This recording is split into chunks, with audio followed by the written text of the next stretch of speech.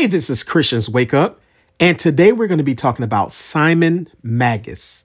Simon Magus. Now, you might not know who Simon Magus is, but you will probably know who Simon is because Simon is mentioned in the New Testament as someone who was trying to buy a gift, and that was the Holy Spirit. But we want to talk about Simon Magus, and there's a reason why we're going over some of the things that he did, because it's going to play into this lesson on Peter and Paul. But there's some things significant about Simon Magus that we want to look at. And Simon Magus was a person that how should I say it?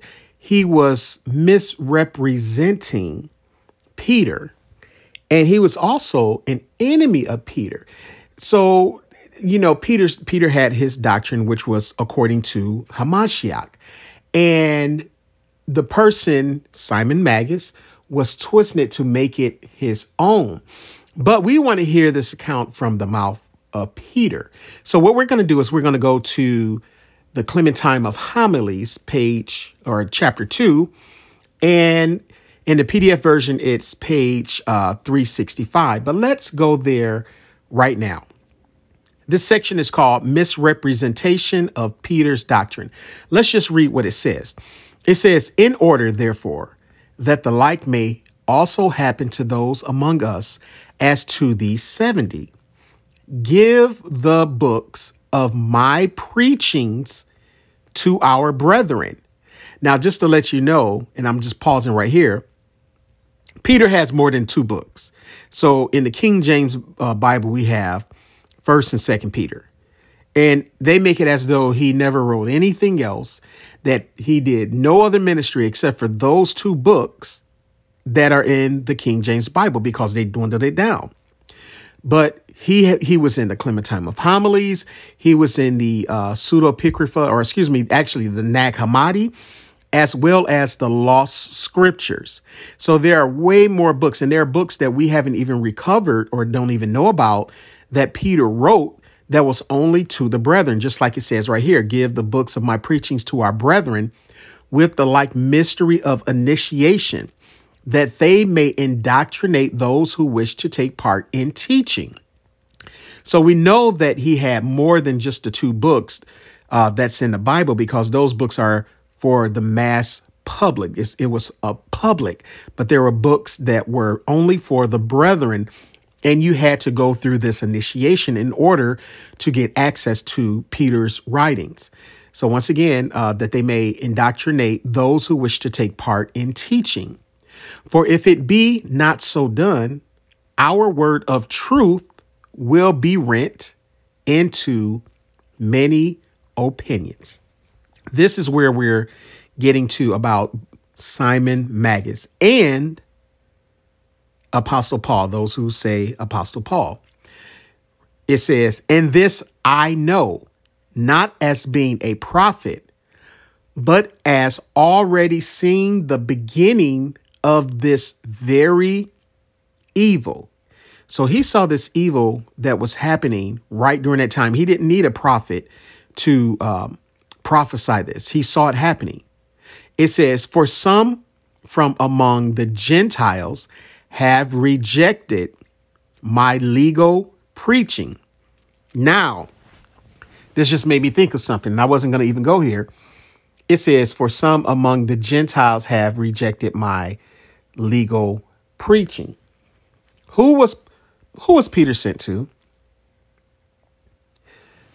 Let's go to what Peter said that the Savior said he was sent to. Let's do this. I'm going off the script right now. Let me see if I can find it real quick. Let me see. Might be able to find it like this. Right here. Acts 15, verse 7. It says, "And when there had been much disputing, Peter rose up and said unto them, Men and brethren, Ye know how that a good while ago God made choice among us that the Gentiles by my mouth should hear the word of the gospel and believe. So once again, the Holy Spirit or God made choice among us that the Gentiles by my mouth should hear the word of the gospel and believe. So we see that Peter was the one who was appointed to speak to the Gentiles. We're going to further prove this later on when we go to the Gospel of the Holy 12, and we're going to hear it from the Savior's mouth himself. But I want to also go here. Like I said, I wasn't planning on going here, so I just need to find this real quick. All right, Galatians 2. So I found what I was looking for. It's in Galatians 2, chapter or verse 6. I want you to read. I want you to listen to this. It says, and this is Paul talking. It says, but of these who seem to be somewhat whatsoever they were, it maketh no matter to me. God accepted no man's persons. For they who seemed to be somewhat in conference added nothing to me. But contrariwise, when they saw that the gospel of the uncircumcision was committed unto me, as the gospel of the circumcision was unto Peter. For he that wrought effectually in Peter to the apostleship of the circumcision, the same was mighty in me toward the Gentiles. Now, this might sound confusing to you because it's in the Old English type of writing.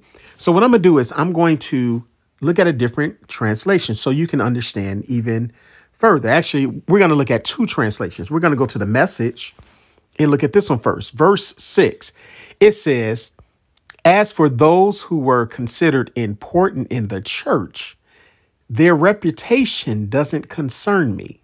So he was talking about James and Peter. God isn't impressed with mere appearances, and neither am I. And of course, these leaders were able to add nothing to the message I had been preaching. I don't know if anybody's picking up this attitude from Paul, but I definitely am. So we're going to keep reading. It says, it was soon evident that God had entrusted me with the same message to the non-Jews, that's the Gentiles, as Peter had been preaching to the Jews. Let's read it in the NIV. Let's go to the NIV. Verse 6, it says, as for those who were held in high esteem, whatever they were makes no difference to me. God does not show favoritism. It's funny, he says he doesn't show favoritism, even though he did show favoritism toward Peter and made him Petra, the rock upon which the church was going to be built. So it's funny that Paul says that, but he says God does not show favoritism. They added nothing to my message. On the contrary, they recognized that I had been entrusted with the task of preaching the gospel to the uncircumcised, to the Gentiles, just as Peter had been to the circumcised, that is, Jews. So we see here that Paul is saying he is called to preach to the Gentiles, and Peter is called to preach to the Jews. Now, the reason I'm going there, and the reason I haven't even started this lesson, but the reason I'm going there because I want to go back to Acts 15, where we hear from the mouth of Peter himself. Verse 7 says, and when there had been much disputing, Peter rose up and said unto them, men and brethren, ye know how that a good while ago. So people knew this. God made choice among us that the Gentiles by my mouth should hear the word of the gospel and believe. And the reason, I'm going to show you this, the reason why he even had to say that, because verse 7 says, and when there had been much disputing. But what were they disputing about? Who was causing these disputes? Let's go to verse 1. And certain men which came down from Judea taught the brethren and said, except ye be circumcised after the manner of Moses, ye cannot be saved. Verse 2, when therefore Paul and Barnabas had no small dissension and disputation with them, they determined that Paul and Barnabas and certain other of them should go up to Jerusalem unto the apostles and elders about this question. So we see here this whole thing started with the Jews coming to Paul and Barnabas and saying that if you weren't circumcised, you can't be saved. But when you scroll down, who was the ones that were in charge? Verse 4 says, and when they were come to Jerusalem, they were received of the church and of the apostles and elders, and they declared all things that God had done with them. But there rose up certain of the sect of the Pharisees, which believed, saying that it was needful to circumcise them and to command them to keep the law of Moses. Verse 6 says, and the apostles and elders came together for to consider of this matter. Now, when we get to verse 7, it said, Peter rose up and said unto them, who was the person that was in charge? The only one that can be in charge is the one that's rising up. That's Peter. So Peter would know, because one, Peter was the rock of the church. So he's operating in his authority as being the rock of the church, the small rock, which the Savior said he was going to be, and the church was going to be built on him. So Peter rose up as being the leader. Then he solidifies what the Savior said and says, God made choice among us that the Gentiles by my mouth should hear the word of the gospel and believe. So right here, we have to figure out whose report are we going to believe? Are we going to believe the report of Peter, or are we going to believe the report of Paul?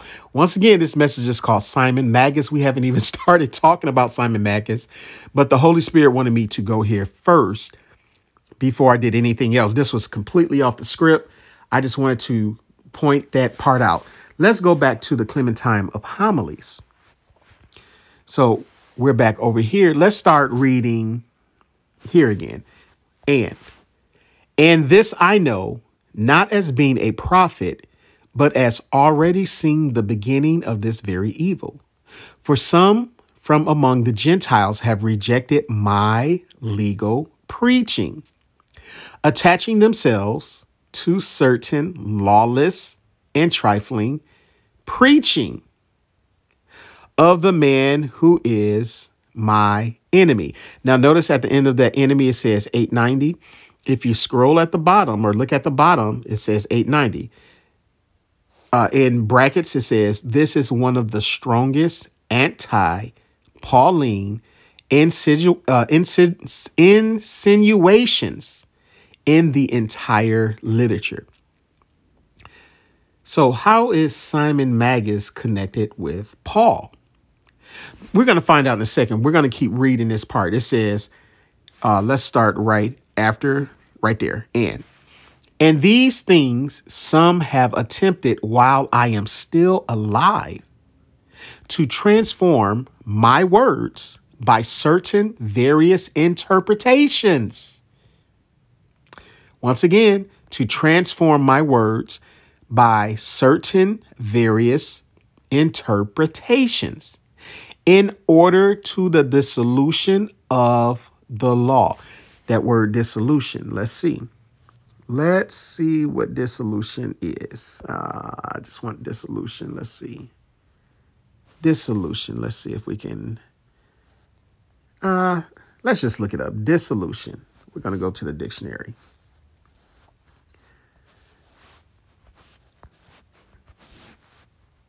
Dissolution. Right here. Definition. So dissolution, if you read it, it says the closing down or dismissal of an assembly, partnership, or official body. Similar, it says cessation, conclusion, end, ending, finish, termination. So remember these words. Remember the words like termination, finished, ending, in.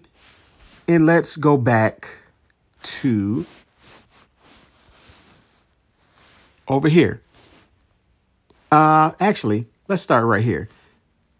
While some have attempted, while I am still alive, to transform my words by certain various interpretations in order to the ending.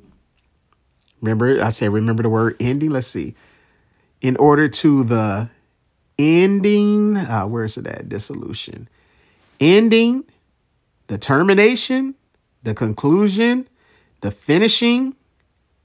So those words. In order to the ending, termination of the law. Now, it's funny.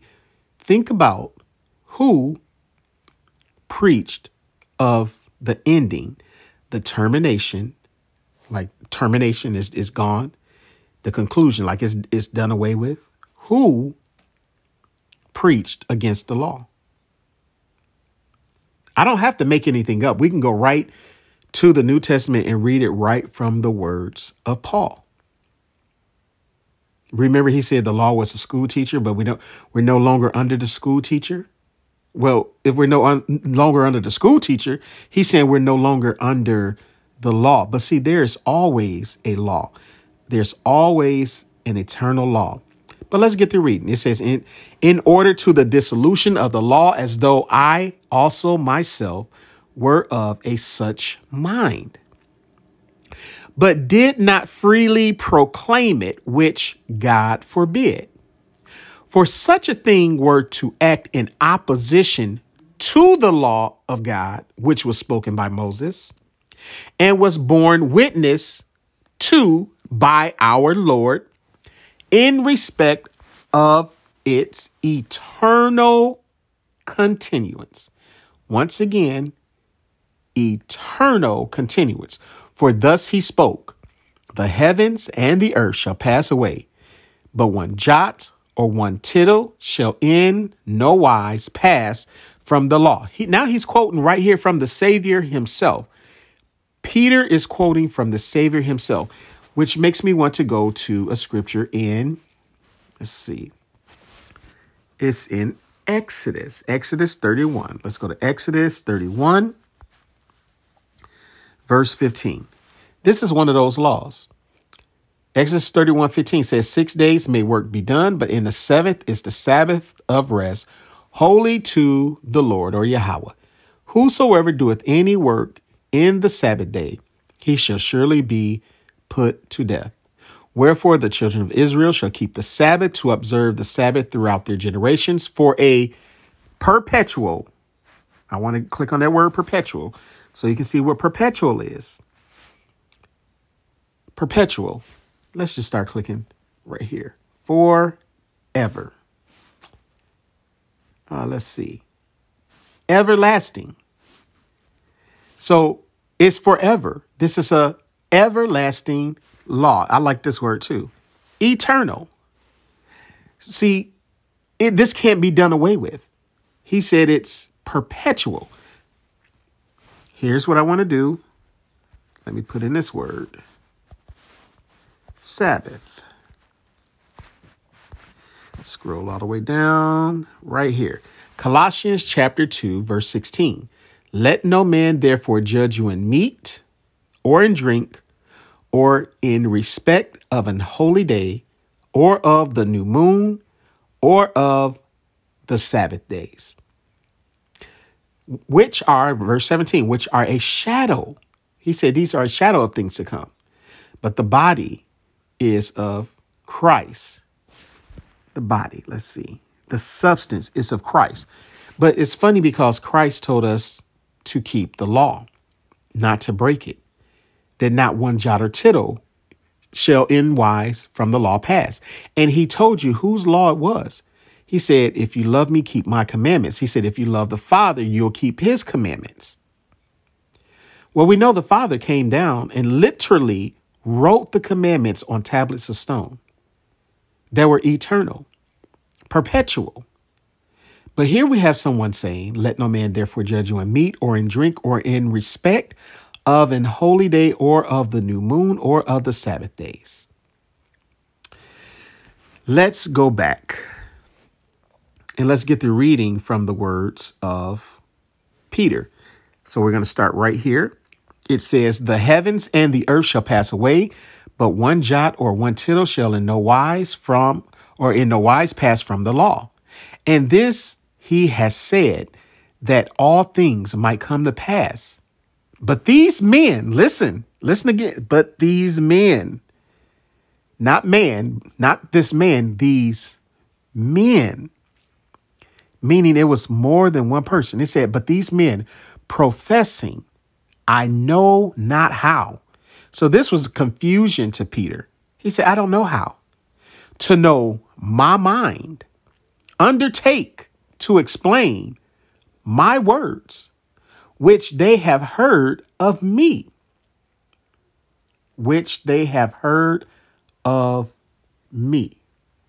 Once again, which they have heard of me, more intelligently than I who spoke them. So there were some men who were taking the words of Peter and making his words in their mind more intelligently spoken than him. Now, I'm going to go to, once again, I'm just going off cuff because the Holy Spirit is having me go here. So we see, once again, it said, these men professing I know not how to know my mind undertake to explain my words, which they have heard of me. I want to pause right here, and we're going to go to the Gospel of the Holy 12 and read the prophecy that Hamashiach gave to Peter. Let's go there now. All right, we're in the Gospel of the Holy 12, and we're going to start. Let me see. Actually, I was going to start at one place. Let's start actually at verse 6. Let's start right here. It said, this is now the sixth time that Jesus, Yeshua, showed himself to his disciples. After that, he was risen from the dead. So when they had dined, Jesus, Yeshua, said to Peter, son of Jonas, lovest thou me more than these? He said unto him, yea, Lord, thou knowest that I love thee. He said unto him, feed my lambs. He said unto him again the second time, Peter, son of Jonas, lovest thou me? He said unto him, yea, Lord, thou knowest that I love thee. He said unto him, feed my sheep. He said unto him the third time, Peter, son of Jonas, lovest thou me? Peter was grieved because he said unto him the third time, lovest thou me? And he said unto him, Lord, thou knowest all things. Thou knowest that I love thee. Yeshua said unto him, feed my flock. Verily, verily, I say unto thee, thou art a rock from the rock, and on this rock will I build my church. Let's pause right there. Who was he building the church on? He said Peter was a rock from the rock. And on this rock, on Peter, Petra, he was building his church, not on Paul. The church was going to be built on Peter. And it says, and I will raise thee above my 12 to be my vicegerent, meaning representative upon earth for a century of unity to the 12. Listen, and another shall be called and chosen to fill thy place among the 12, and thou shalt be the servant of servants and shall feed my rams. Now, it's funny. This time he said rams. He said he was going to feed his rams. Those are Gentiles. He calls the Gentiles rams, my sheep and my lambs. So the the Savior right here said who was the rock of the church, who was going to be the one who feeds his sheep, his lambs, and his rams, the Gentiles. So what Peter said was 100% true when he said, you know of a time that he called me to be the mouthpiece for the Gentiles. Out of my mouth, the Gentiles would receive salvation. Right here is confirmed through the mouth of the Savior. But let's get to the prophecy of Paul. It says, verse 9, and yet another shall arise, and he shall teach many things which I have taught you already. Taught Peter already. So we hear Peter, remember we just got to reading Peter, how he was frustrated that there were some men who are taking his teachings and acting as though they knew better and were more intelligent than he was. So once again, verse 9 says, and yet another shall arise, and he shall teach many things which I have taught you already. And he shall spread the gospel among the Gentiles with great zeal. We know who he's talking about. But the keys of the kingdom will I give to those who succeed thee in my spirit. Who succeed who? Peter or Paul? Peter. It says, give to those who succeed thee, Peter, in my spirit, and obeying what? My law. Now let's go back to the Clementine of Homilies. All right. We're going to start right here at the Clementine of Homilies at but. Once again, it says, but these men professing, I know not how to know my mind, undertake to explain my words, which they have heard of me more intelligently than I who spoke them, telling their catechumens, that this is my meaning, which indeed I never thought of. But if, while I am still alive, they dare thus to misrepresent me, how much more will those who shall come after me dare to do so? Wow. So we see that Peter is having a fit about these people changing his teachings and then acting as though they have a higher level and understand more than he who had been with the Savior, spent time with the Savior, spent personal time with the Savior, and was taught by him. We're going to go ahead and do a Google search. Let's go there now. Let's do this Google search. And here's what I want to put in. Let's see here. The man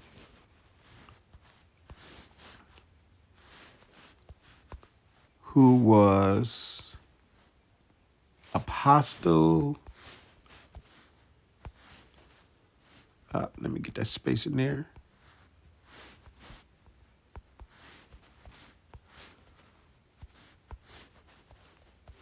Apostle Peter's enemy.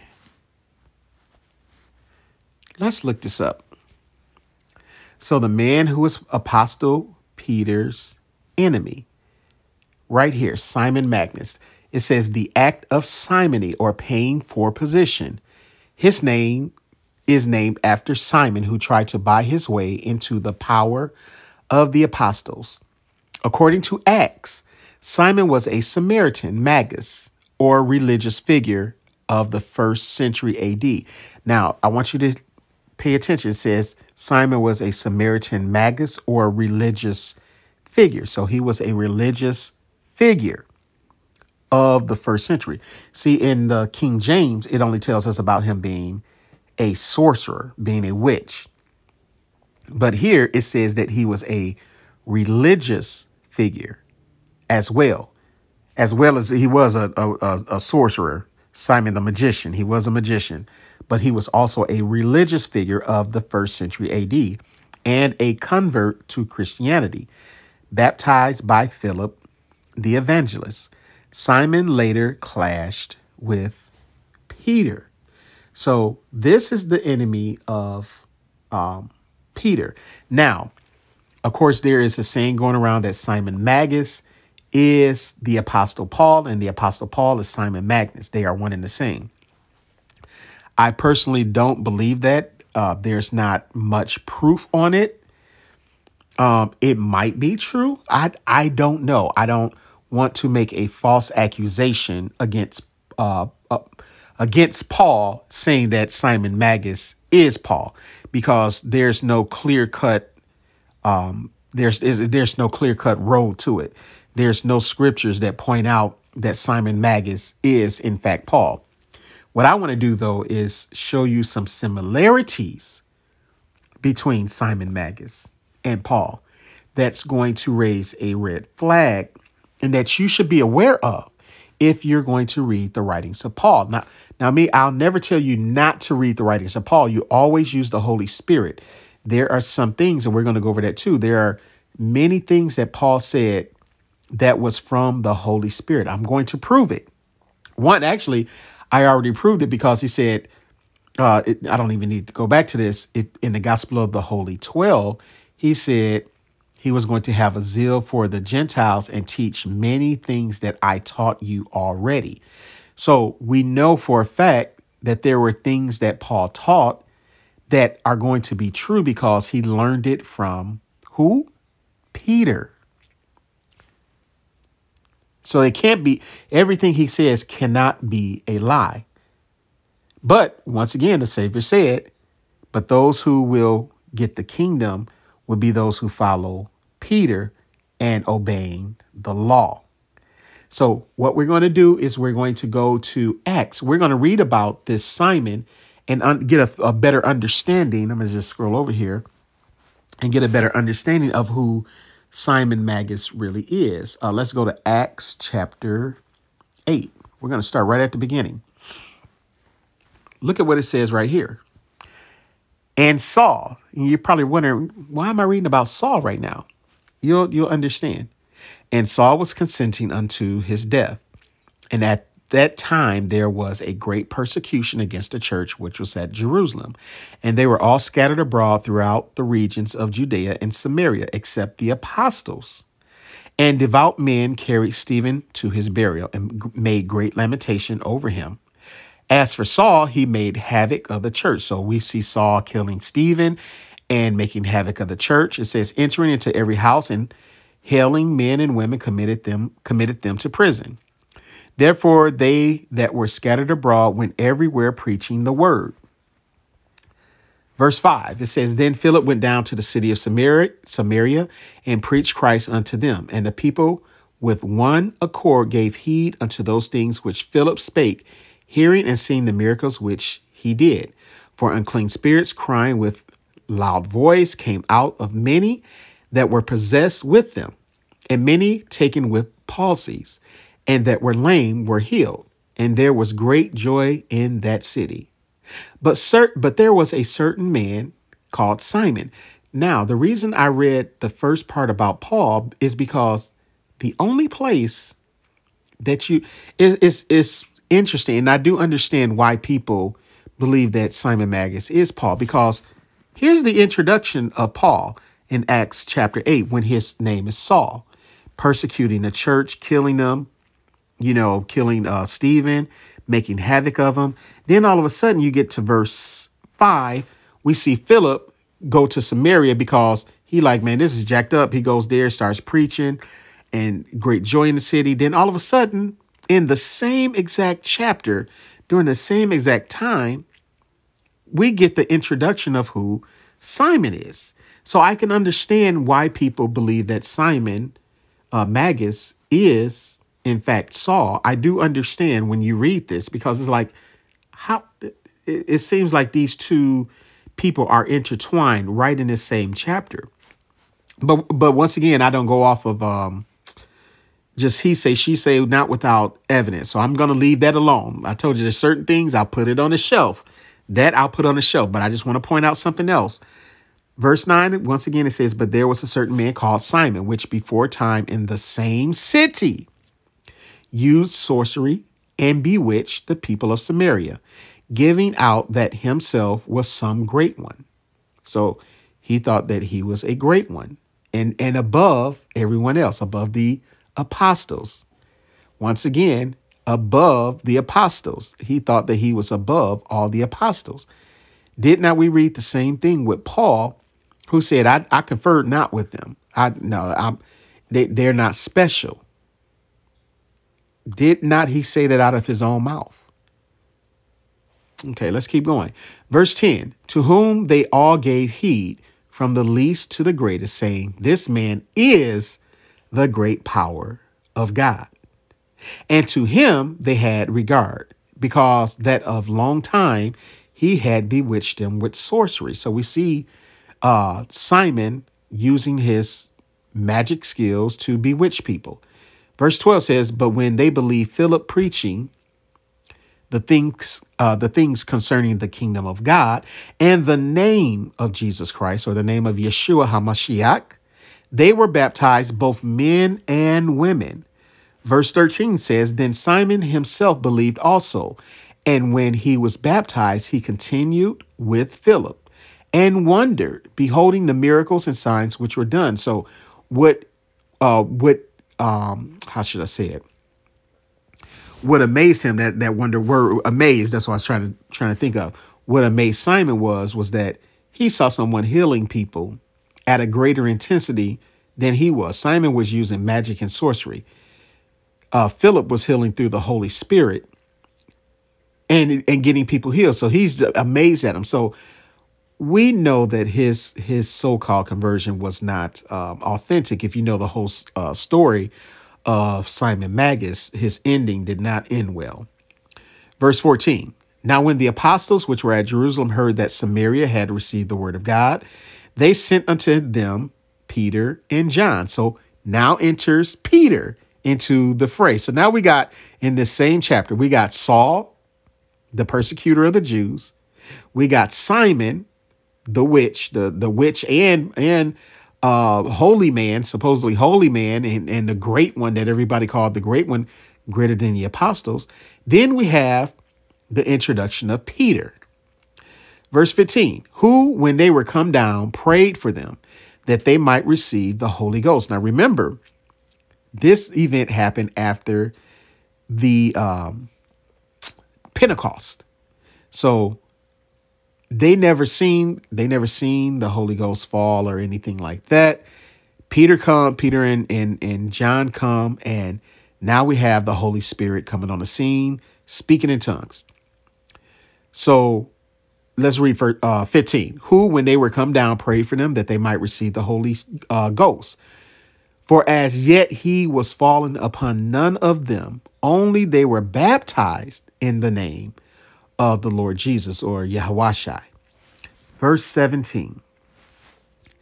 Then laid they their hands on them, and they received the Holy Ghost. And when Simon saw that through laying on of the apostles' hands, the Holy Ghost was given, he offered them money, saying, give me also this power, that on whomsoever I lay hands, he may receive the Holy Ghost. This is where the introduction of simony came from, because he believed that he could purchase the power of God through commerce or through money, through mammon.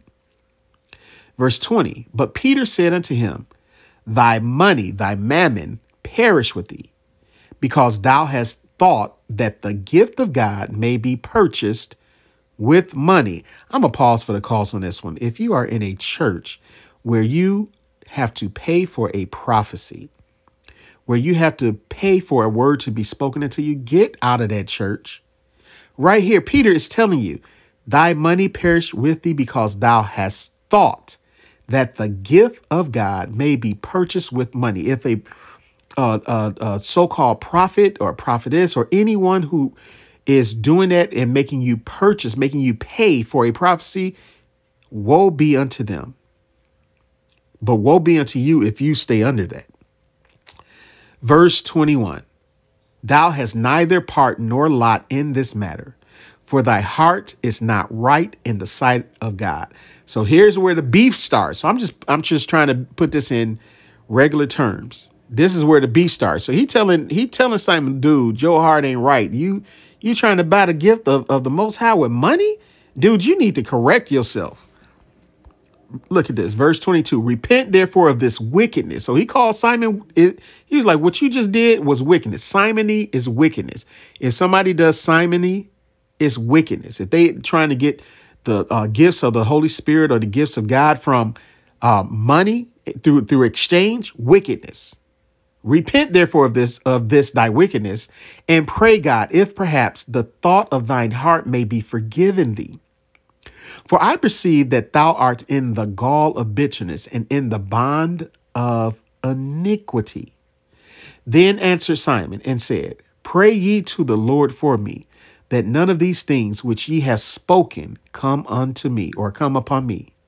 And they, when they had testified and preached the word of the Lord, they returned to Jerusalem and preached the gospel in many villages of the Samaritans.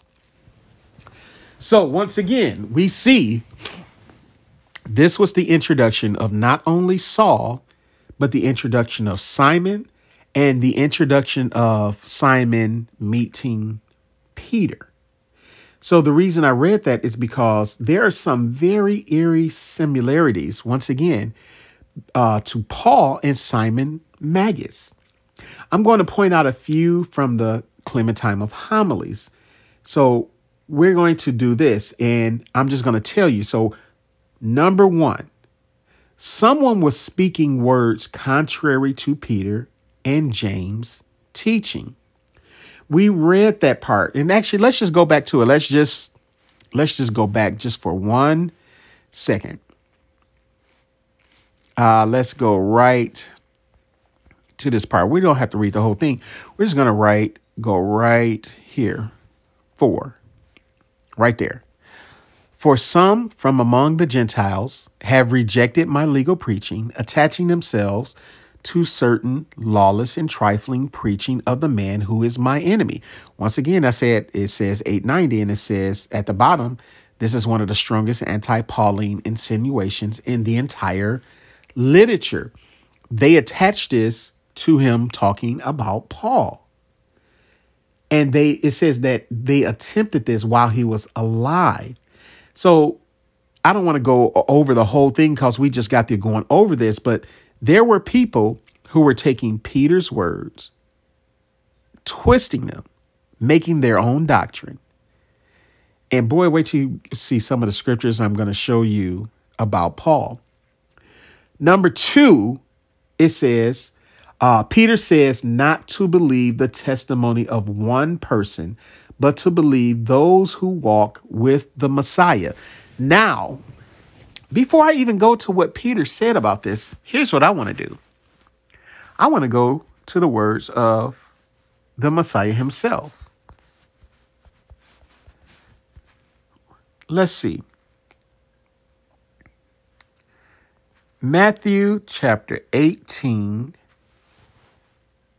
verse 16. Actually, let's read 15. It says, Moreover, if thy brother shall trespass against thee, go and tell him his fault between thee and him alone. If he shall hear thee, thou hast gained thy brother. Listen to this. But if he will not hear thee, then take with thee 1 or 2 more, that in the mouth of 2 or 3 witnesses every word may be established. He always dealt with 2 or 3 witnesses when it came to the word that came out of people's mouths. That's the reason why he had 12 apostles. That's the reason why the prophets of old talked about the Messiah before he even came. That's why they even prophesied about John coming before him, being his predecessor. That's the reason why John, when John was here on the earth, set up the scene for the Messiah to come. Because if the Messiah would have came without there being any type of prophecy, any type of witness. Remember, actually, even Moses spoke and said that there was going to be one greater than him that was going to come.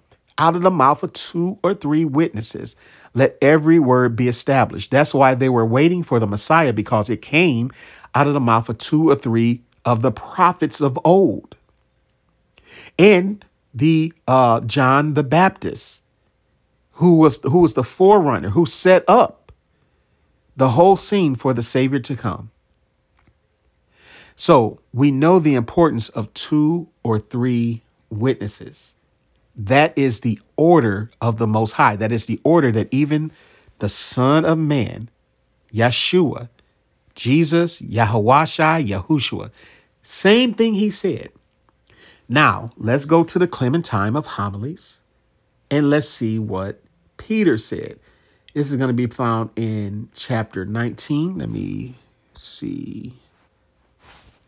Chapter 19, 2:14. Let's see.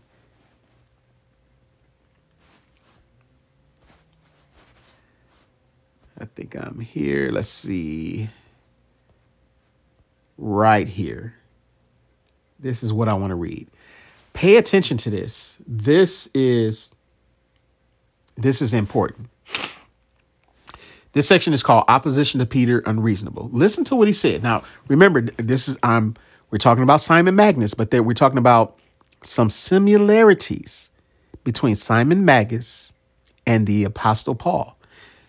It says, if then our Jesus appeared to you in a vision. Now, this is when he was talking to Simon Magus.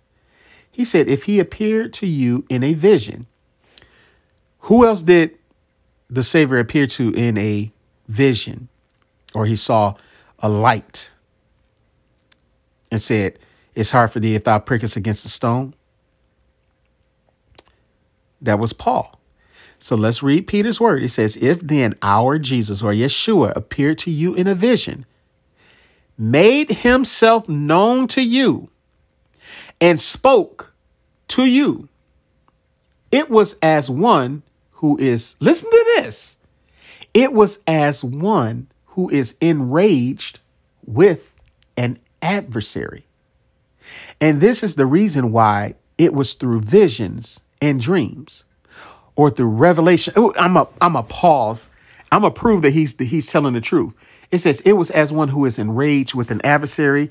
And that is the reason why it was through visions and dreams. The Holy Spirit just gave me something. Hold on for a second. Let me see if I can find this.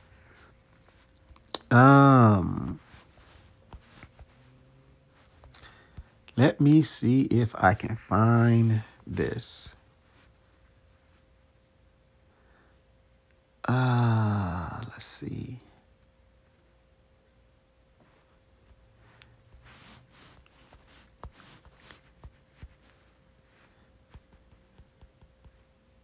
I'm trying to find the part where speak. Let me see. I can find it. Dark.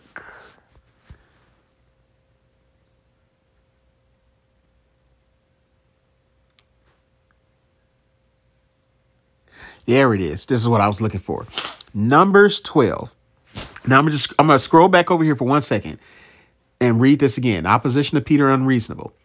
It says, if then our Jesus appeared to you in a vision, made himself known to you, and spoke to you, it was as one who is enraged with an adversary.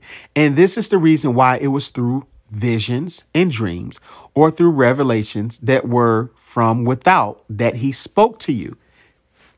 I'm going to go over here to Numbers chapter 12 and read the account of Moses. Thank you, Holy Spirit. Listen, Numbers 12, let's start at verse. Actually, should I start at? Let's start at verse. I'm going to start at verse 3. It says, now the man Moses was very meek above all the men which were upon the face of the earth. And the Lord spake suddenly unto Moses and unto Aaron and unto Miriam, come out ye three unto the tabernacle of the congregation. And they three came out. And the Lord came down in the pillar of the cloud and stood in the door of the tabernacle and called Aaron and Miriam. And they both came forth. And he said, hear now my words. Now remember what Peter just said.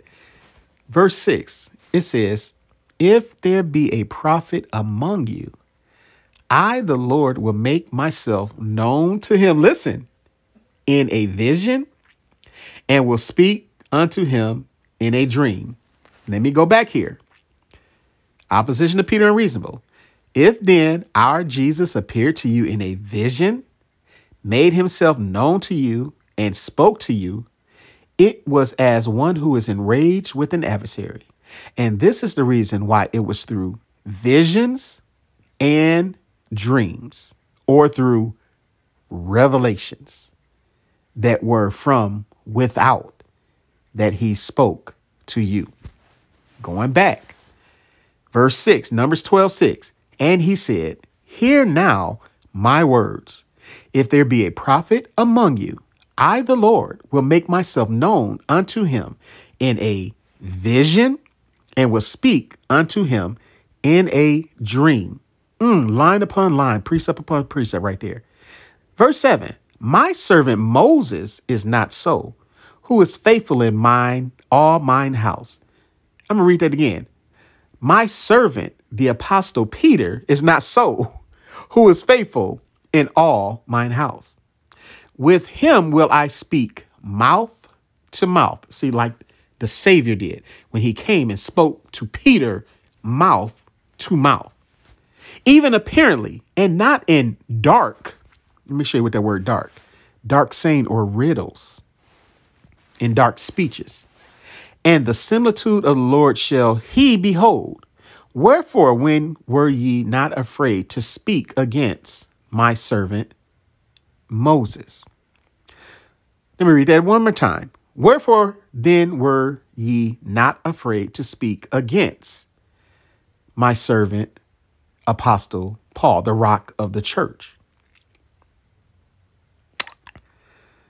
We know how this scenario played out. But see, they spoke against his servant. I'm going to show you another one who spoke against his servant.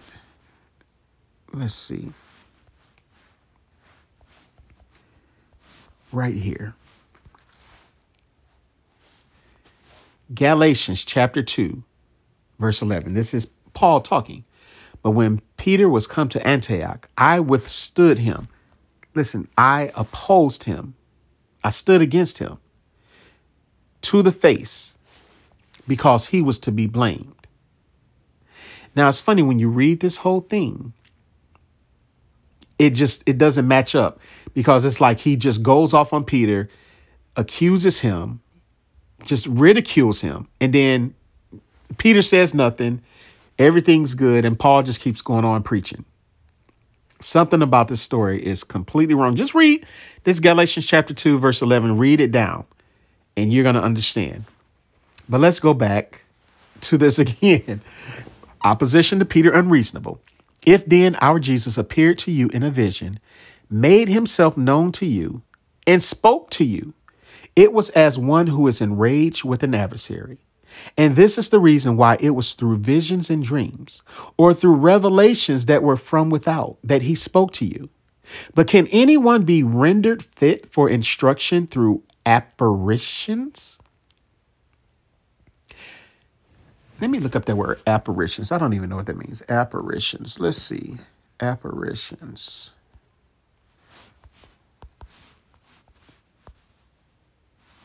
Let's see. Apparition definition. Oh, through a ghost or ghost-like image of a person. Oh, through visions, hallucinations. Okay. Phantom, ghost. Oh, okay. That's what an apparition is. So when he's saying right here, I'll start right here. But can anyone be rendered fit for instruction through spirits, through hallucinations, or what you call a vision? And if you will say it is possible, then I ask, listen to this. Why did our teacher abide and discourse a whole year to those who were awake?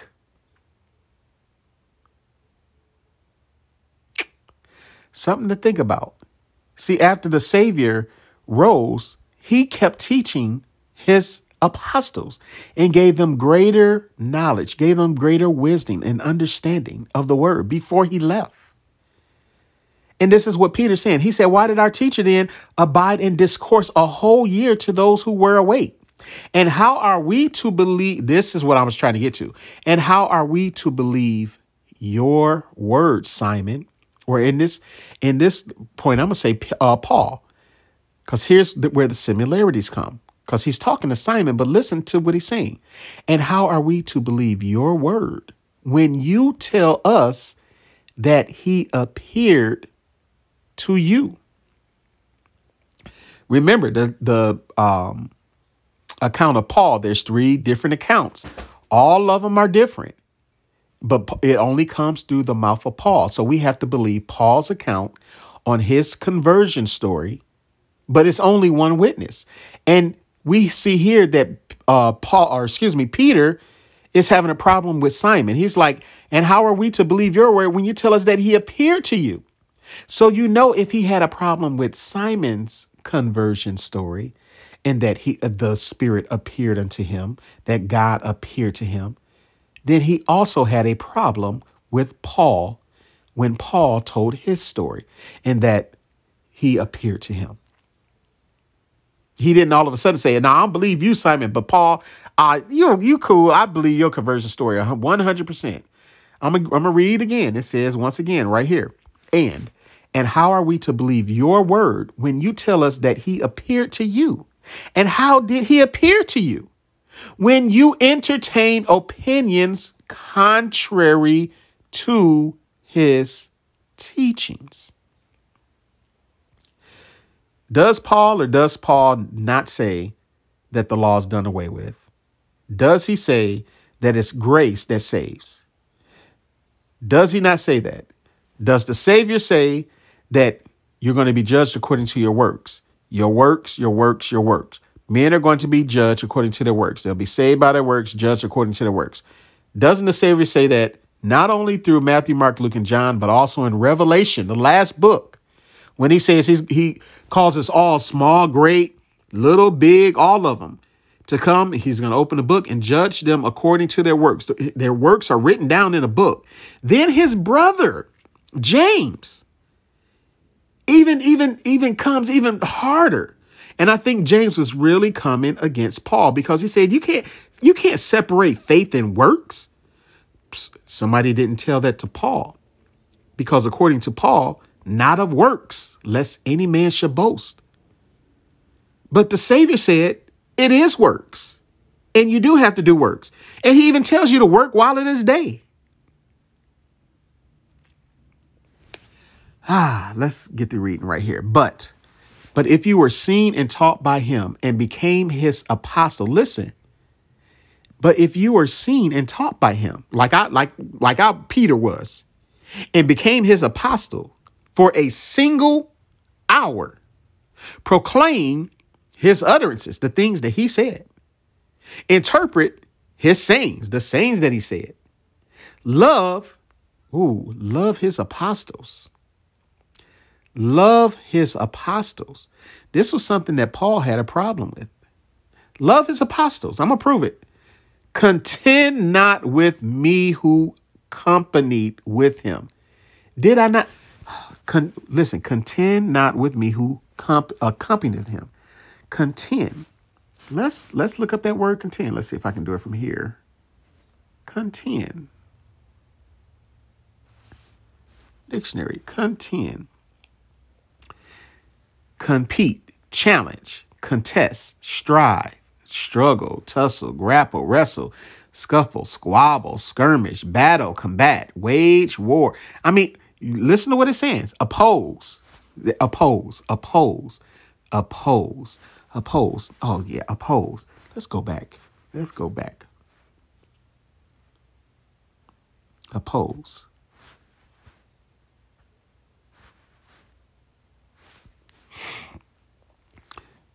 Oppose right here. Listen, verse 11 again. Galatians 2:11. But when Peter was come to Antioch, I withstood. Opposed. What did we just read over here? Where are we at? Over here. When it says his apostles contend. What did we just get through reading about that word contend? And we clicked on the dictionary. And that word oppose was right here. Oppose. That word right there. That means contend, oppose. But we got Paul doing what? Over here. But when Peter was come to Antioch, I withstood. I opposed him to the face because he was to be blamed. But we got over here. I'm going to start right here. But if you were seen and taught by him and became his apostle for a single hour, proclaim his utterances, interpret his sayings, love his apostles, contend or oppose not Paul with me who accompanied him. I was with him. For in direct opposition to me, let's see, who am a firm rock, the foundation of the church, you now stand. See, we had Simon doing the exact same thing as Paul did, opposing Apostle Peter and feeling justified in doing it. Let's get to reading. It says, if you were not opposed to me, you would not accuse me, Paul or Simon, both of them, and revile the truth proclaimed by me, in order that I may not be believed. Because what would happen? What do you think happened when when Paul accused or opposed Peter to the face because he was to be blamed?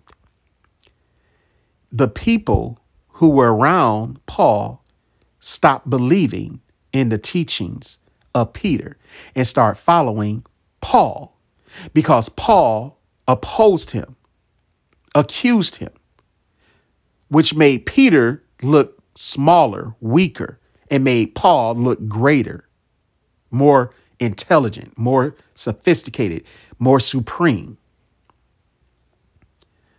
Whew. Wow. We're going to start right here.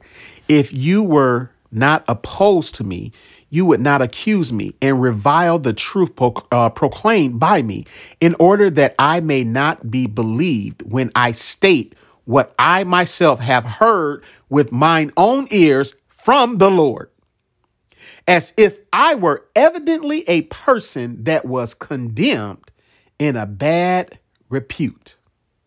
But if you say that I am condemned, because Paul did condemn, he condemned him, and so did Simon. It says, but if you say that I am condemned, you bring an accusation against God, who revealed the Christ to me. And you inveigh against him who pronounced me blessed on account of the revelation. See, the Savior accounted Peter blessed on a revelation. I'm going to pause again. Let's go to Gates Hill. Right here. Matthew 16, verse 15. It says, he saith unto them, but whom say ye that I am? And Simon Peter answered and said, thou art the Christ, the Son of the living God.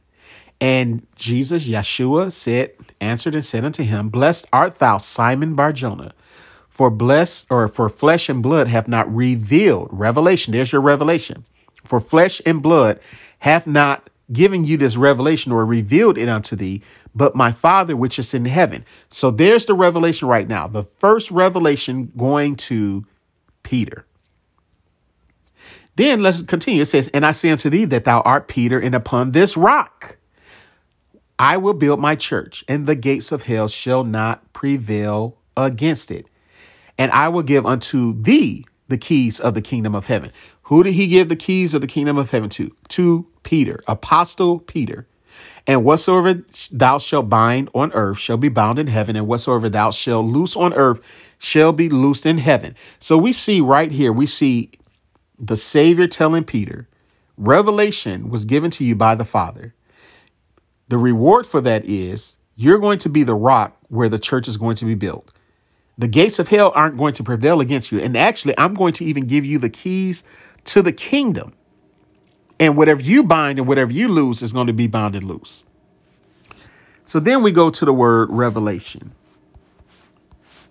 And once again, this is just flowing right now. The Holy Spirit is flowing. And I want you to see how Paul uses the word revelation? Let me see. Where's it at?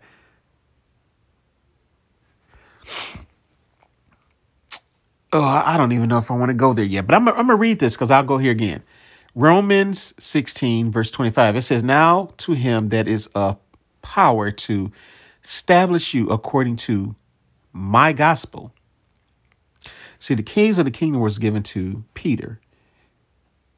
But now there's this other gospel and the preaching of Jesus Christ according to the revelation of the mystery, which was kept secret from since the beginning of the world, or since the world began. Let me read another one. This is, here's another one I want to read.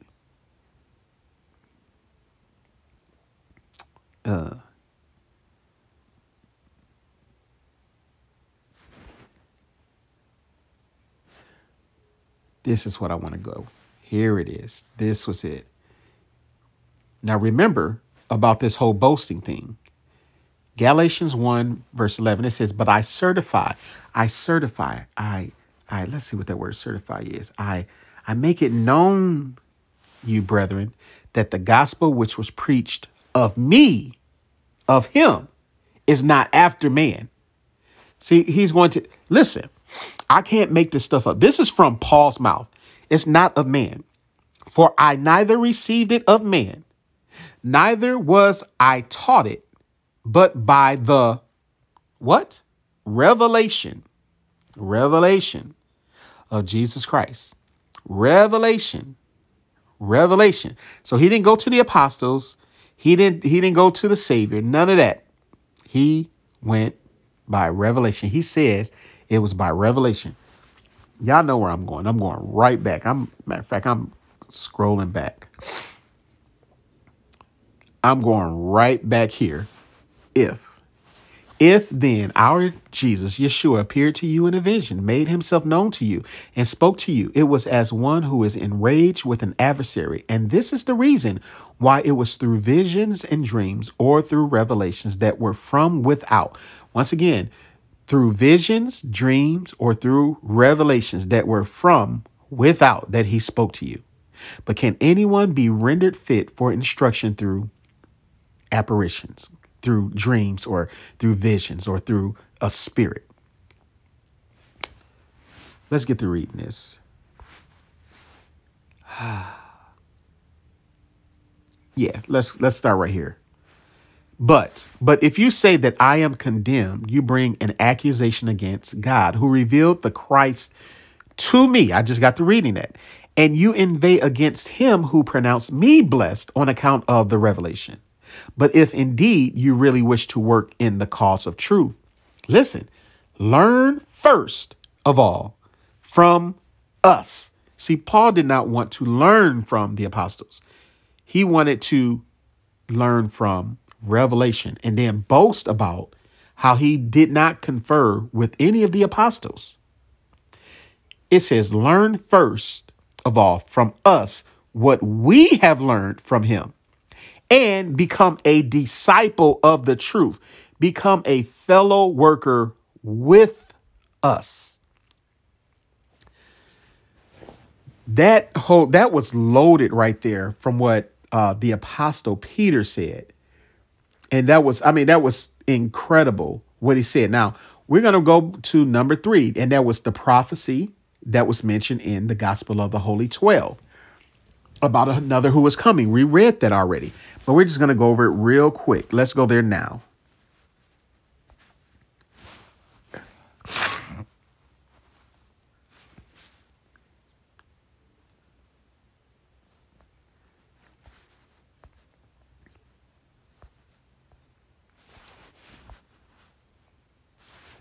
All right, we're in lection or Gospel of the Holy 12, lection 89, verse 9. We're going to start reading right there.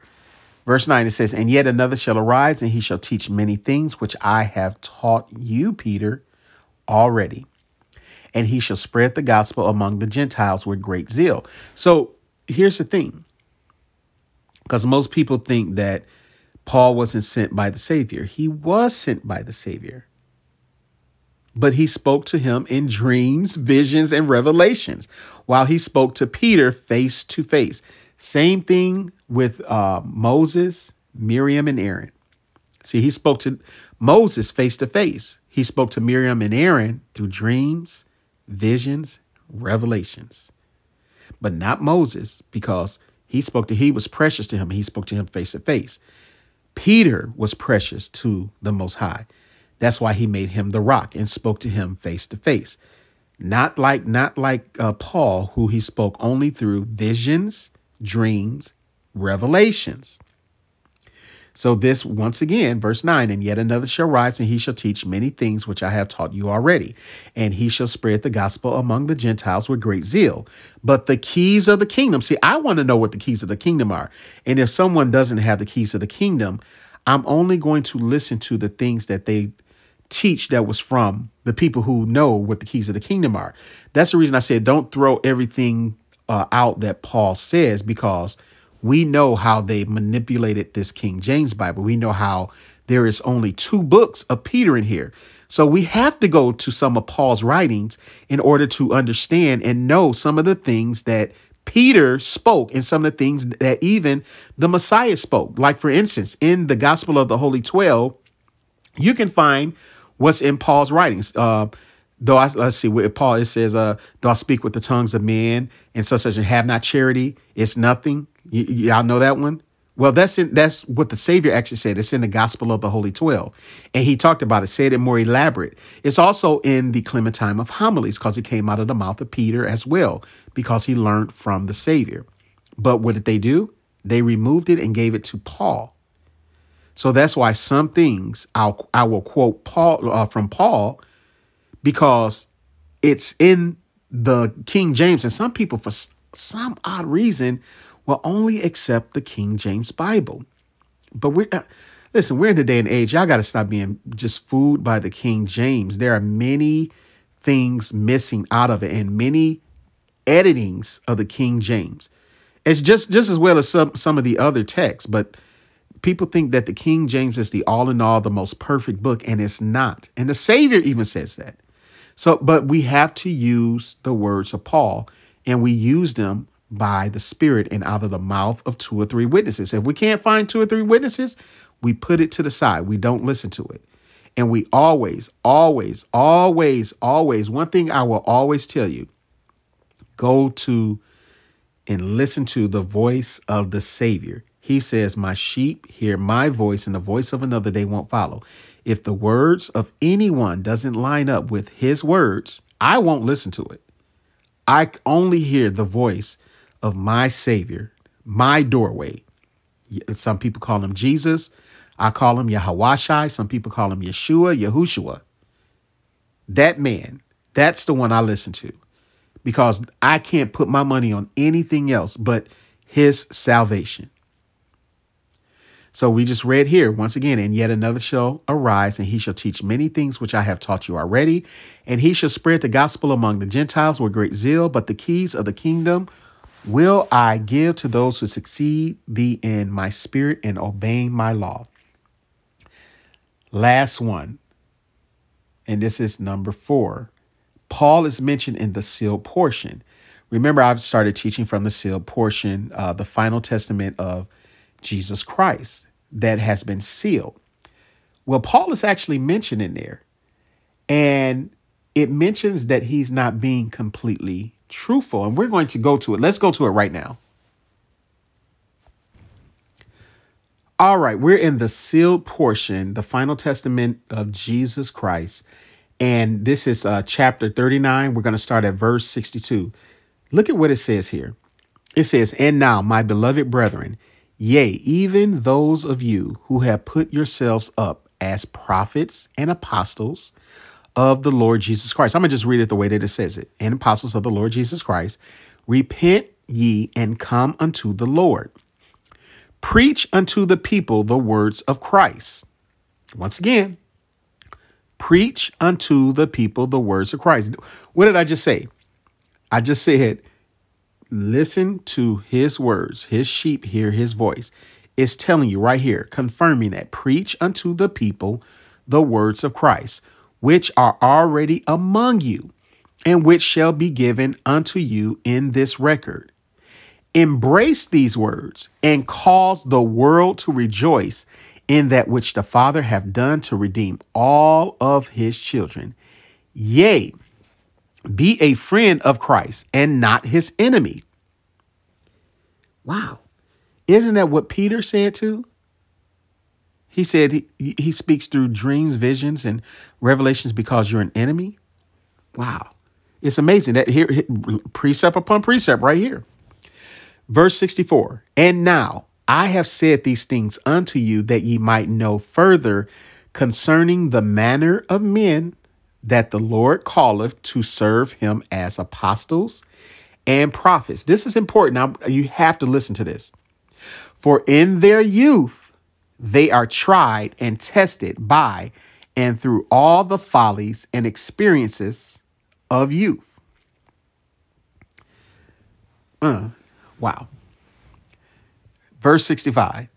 And in many instances, they do err and keep not the commandments of God in all things, and run contrary to the Spirit that hath been given unto them, to prepare them for the work which they have been foreordained to do. Now, if you think about the life of Paul, just look at the scriptures right here and how it says they do err and keep not the commandments of God in all things and run contrary. That's the life of Paul and Simon, because we're talking about Simon Magus, but we're given similarities from Simon Magus to Paul. They both did the exact same thing. They ran contrary. They were leading people away from the Savior. Verse 66. For by their experiences, they shall have a greater understanding of that which they shall preach unto the people. For how can a man, let me scroll up here. How can a man among you, let's make that bigger. How can a man among you preach concerning that which ye should do, when he hath not done that thing which he expected of you? In other words, how can he know for a surety that that which he requireth of you is that which he knoweth shall bring you happiness, if it so be that he have not experienced the opposite of this happiness himself? So Paul was a persecutor of the church. Simon was a persecutor, showing people witchcraft. Actually, he was doing some crazy stuff. If you read the account of Simon was putting curses on people. They were dying. They all kind of crazy stuff. But what this is saying right here, like it says, in other words, how can he know for a surety that that which he requireth of you is that which he knoweth shall bring you happiness, if it so be that he hath not experienced the opposite? So we saw Paul as the persecutor of the church. We see Simon as the persecutor of Samaria, of the Gentiles, putting them into bondage through witchcraft and sorcery. They couldn't experience the happiness of preaching the word if they did not experience the opposite of that, the persecuting of the saints. Verse 67, it says, and for this reason, all the prophets and apostles of the Lord shall be refined and taught in their youth, that they may be more fully prepared for that which they have been called to do. I'm pausing because you even got to think of Peter in this instance. Peter said, I'll never deny you. Peter denied him 3 times, cock crowed. Savior looked at him and was like, dude. Peter went off, just boo-hooing. But from that refinement, we have the strong apostle Peter, who represented the Savior after that. Hard. He went hard for him after that. That's the refinement that he had to go through. Same with Paul. There was a refinement that he had to go through. He was the persecutor of the Jews, killed Stephen. Then after that, his encounter with the Most High. Once again, not the same as Peter, He spoke, he showed him through a vision, through dream, through revelation. Not the same as Peter, but on his level. So once again, right here it says, and this refinement shall cause many of you to look at them as sinners. We look at Paul as sinners. Now, I did a message called Judge Not. And I'm telling you, this is why I am changing my stance, because the level of judgment that we have for a person is the same level that we're going to get. But I still have to tell the truth, and I still have to show the scripture. But one thing that we can't do, because I see sometimes in the comments, Paul is going to hell. He's the child of the devil, such. We don't know that. That's just our opinion. We don't know that. Did he lie? Yes, he did. Yes, he did. Did Peter lie? Yes, he did. See, I'm bringing both in, because you can't take one lie and not acknowledge the other. Peter lied when they was like, hey, weren't you with him? No, I wasn't with him. Hey, I'm sure I saw you. No, nigga. Oh, no. I'm sure. Man, blankety blank. You see what I'm saying? Right there. They lied. Both lied. But what we do is we exalt one lie above the other and look at the other one. Oh, it wasn't a big thing. It was a lie is a lie is a lie. Once again, it says, and this refinement shall cause many of you to look at them as sinners, for as such viewed them the Jews, who witnessed the types of men that Jesus had called, or Yeshua had called. 68. Nevertheless, except in a few instances, shall any of these men who have been called of God do unto others that which they would not have done unto them. For this is the essence of their spirits, and it is also the essence of all the true commandments of God. He's saying, look, he said, do unto others that which they would not have done unto them. So in a few instances, shall any of these men who have been called of God do unto others that which they would not have done unto them, for this is the essence of their spirits, and it is also the essence of all the true commandments of God. But those who pass through the fires, see, this is what it is, the fires of refinement. That seems like a whole message I can do, the fire of refinement. But those who pass through the fires of refinement shall know of their sins. Peter immediately knew of his sin that he did. He passed through the fire of refinement. It said, but those who pass through the fires of refinement shall know of their sins, and these sins shall cause them immediate unhappiness. So we saw that happened when the cock crowed 3 times, and immediately he knew that he betrayed the Savior. His ace boom coon betrayed the Savior.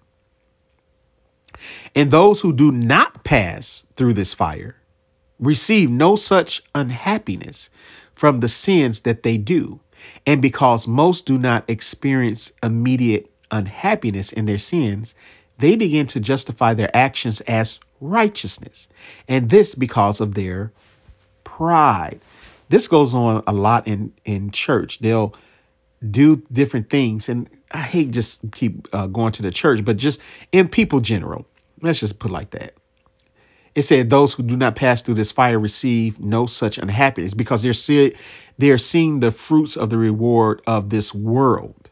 So they feel that the rewards of this world is the happiness that the Most High wants them to have. So they don't repent because they don't experience that immediate unhappiness, even in their sins. And then they begin to justify, how it says right here, they begin to justify their actions, what they do.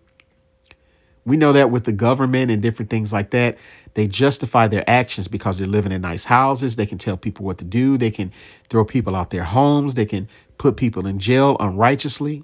But because they don't see immediate unhappiness because of their sins, they begin to justify their actions as righteousness. And this because of their pride. Verse 70. Nevertheless, in the end shall all experience the punishment of their sins. but he who hath passed through the fire of refinement shall acknowledge all of his sins and justify none. That was the reason why I did the message, Judge Not, the one that was before this one, because, and I guess sometimes like I just be preaching myself, but I don't care.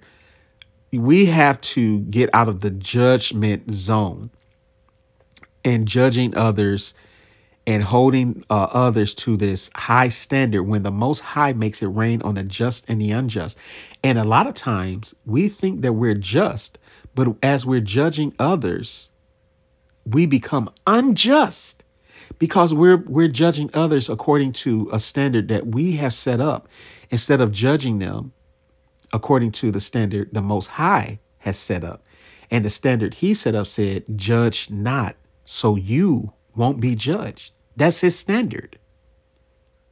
And it says, for what level that you judge, that judgment is going to come on you.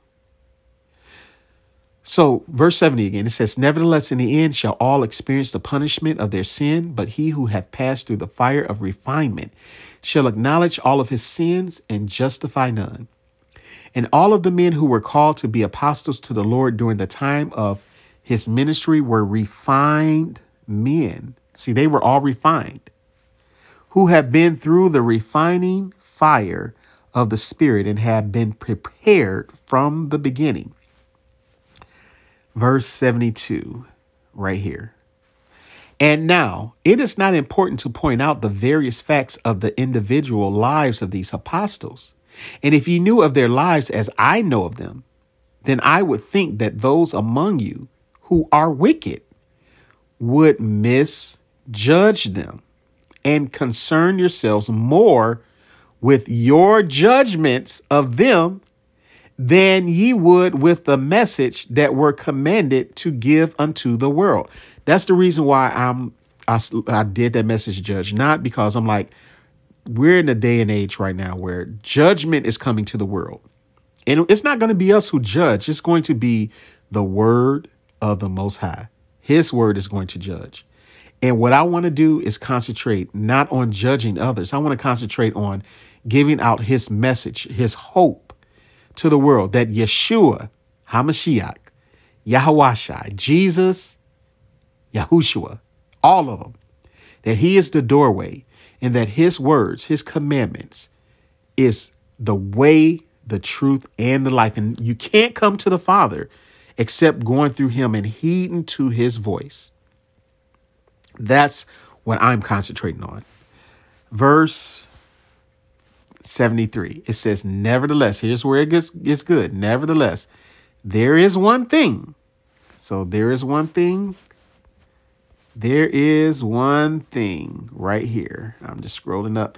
There is one thing that the Spirit would have me write unto you concerning these apostles of the Lord.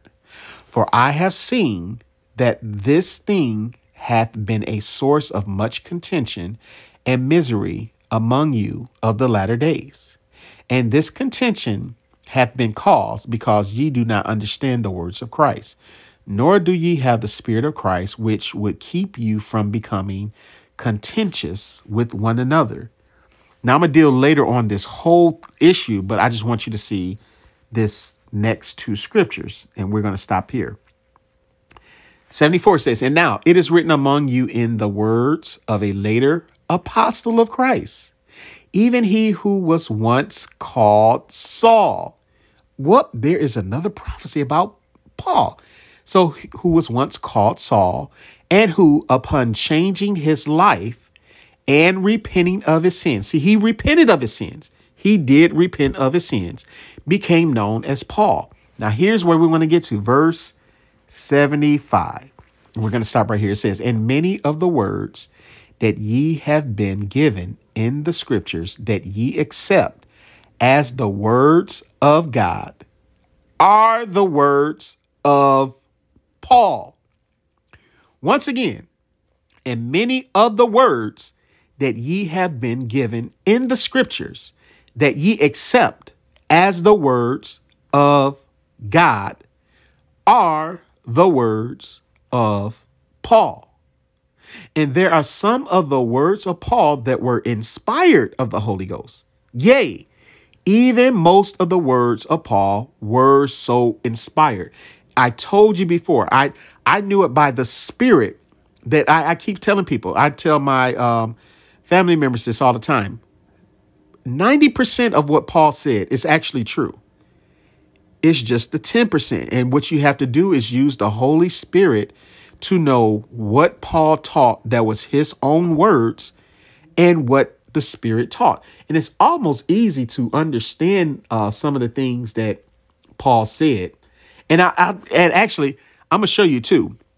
It says, once again, in verse 75 says, and many of the words that ye have been given in scripture that ye accept as the words of God are the words of Paul. I'm going to prove it. Let me go to Romans 3, 5 through 7 right here. This is Paul. This is not the Most High. I'm telling you. Look at what he says. Verse 5. But if our unrighteousness commend the righteousness of God, what shall we say? Is God unrighteous who taketh vengeance? And he says right here, I speak as a man. God forbid. For then how shall God judge the world? For if the truth of God hath more abounded, listen, through my lie unto his glory. I told you all, Paul, there are some things Paul said that it was his words and he lied about. He's telling you right here, for if the truth of God hath more abounded through my lie. That's his words. I'm not making this up. Unto his glory, why yet am I also judged as a sinner? This is right from his mouth. Right from his mouth. That's why you'll find sometimes, and let's go to Romans. We'll stay in Romans, but go to 16:25. That's why you hear sometimes he says this. It's Romans 16:25. Now to him that is of power to establish you according to my gospel. My gospel. Actually, he says in Romans 2:16, I believe, too. Let me see. Yep. In the day when God shall judge the secrets of men by Jesus Christ, according to my gospel. That's partially true, because he's going to judge them. And those who just did grace only and didn't do works, they're going to be in some trouble. They're going to be in some serious trouble who didn't do the works that followed the grace or the faith, because it's faith and works. And those who only followed faith only, but did not the works. That's true that he's going to judge the secrets of men according to his gospel. That is very true. So I'll leave that as true. Let me read one more. This 2 Timothy. Let's see.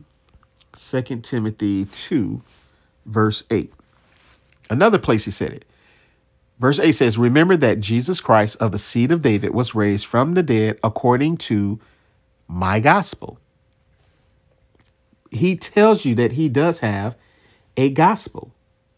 And he clearly says it, that he didn't learn from the apostles and they didn't add anything to him. He learned by revelation. So how would you think that he was teaching the exact same things as the apostles of the Most High, the apostles of the Savior? How would he be teaching the exact same thing if he didn't learn from them? If he didn't learn firsthand from the Savior? He wouldn't be.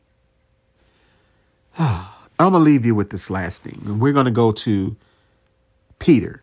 And this is how I look at Paul. 2 Peter chapter 3, verse 14. And this is a warning from Peter. It says, wherefore, right here, verse 14, wherefore, beloved, seeing that ye look for such things, be diligent that ye may be found of him in peace, without spot and blameless. And account that the long suffering of our Lord is salvation, even as our beloved brother Paul. So that's what I call him. He's brother Paul. Some might call him apostle. I'm going to call him brother Paul. because I don't know about his apostleship.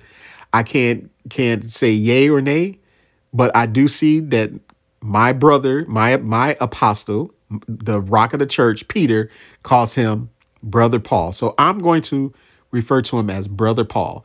And I'll read it again. It says, "An account that the long suffering of our Lord is salvation, even as our beloved brother Paul, also according to the wisdom given unto him, hath written unto you, and also in his epistles, speaking in them of these things, of the wisdom that was given to him.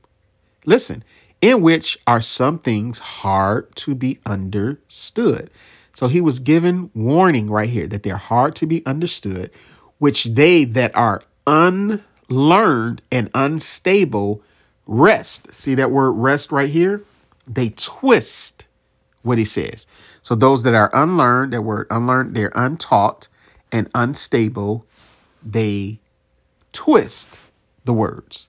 So they'll even twist the words, because they'll twist the words of Paul and make it seem as though he said one thing. I've seen people do that. And I'll say, well, he didn't say, that's not what he said. Some things he did say that were line upon line, precept upon precept. But you have the church, I hate to say it, you have Christians who twist his words. But they would think that we're the ones who twisting his words. But it's they who are twisting his words.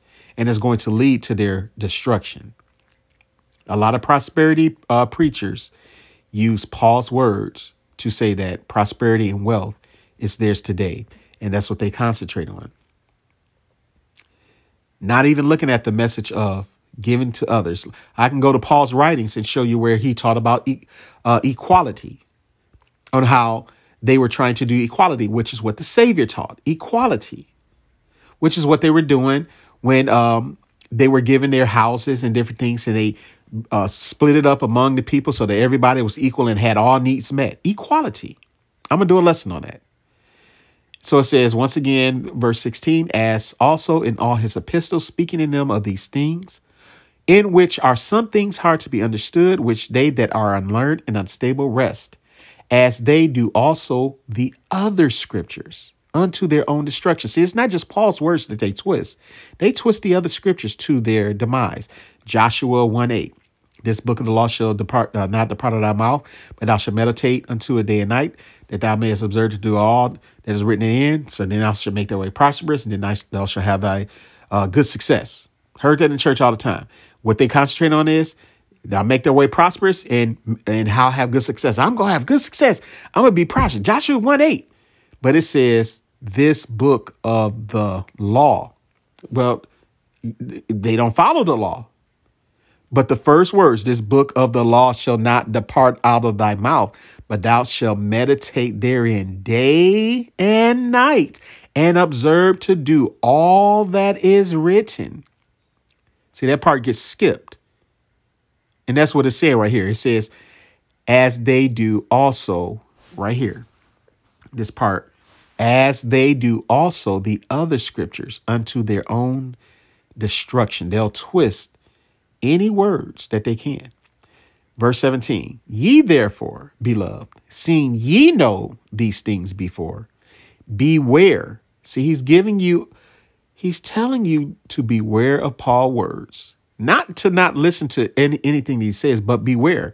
It says, "Seeing ye know these things before, beware lest ye also, being led away with the error of the wicked, fall from your steadfastness."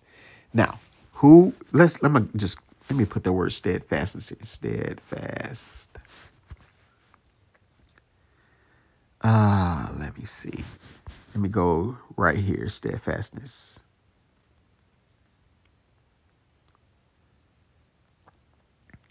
Where is it at? Let's see if I can find it real quick.